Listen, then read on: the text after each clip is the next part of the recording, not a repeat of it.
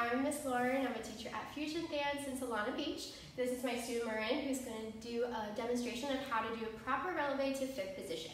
The key thing is to never overcross your fifths and always get your heels down. And I always imagine that my dancers are drinking their favorite flavor of milkshake so they can scoop up the feet. So Marin's going to do a demonstration of 4 releves, and she's going to plie, and knees are over her toes, and she's going to scoop her toes at the same time, up.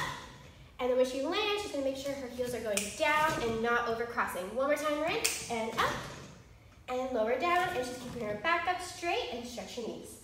And that is it, and that's how you do a releve. Thank you, guys.